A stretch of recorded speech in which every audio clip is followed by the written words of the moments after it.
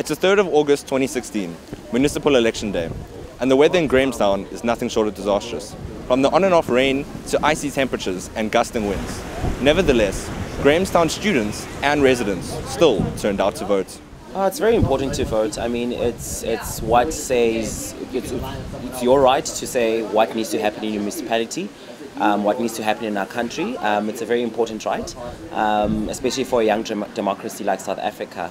I do think it's quite important to vote. Our grandparents and so on, white, black and everything in between, fought, so hard for us to be equal in society, and so I think the job's not completely done and it is up to us to try balance things out, and that we can do that through voting.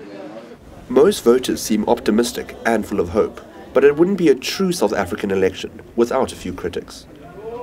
All those people who say, oh, you can't complain about the country, you don't vote, you're the reason this country going to the dogs, that's nonsense, because quite frankly, if no one voted, we wouldn't need to complain because there wouldn't be a government. We could just do what we want, we could be happy. We have to deal with all the bureaucracy and crap. I think actually it is important to vote, because when you are voting, you are trying to put a political party, you think that it tells your views and stuff.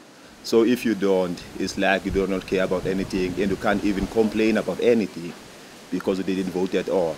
Each vote counts. It's very important that everyone comes out today and vote. It's your right, it's a democratic right.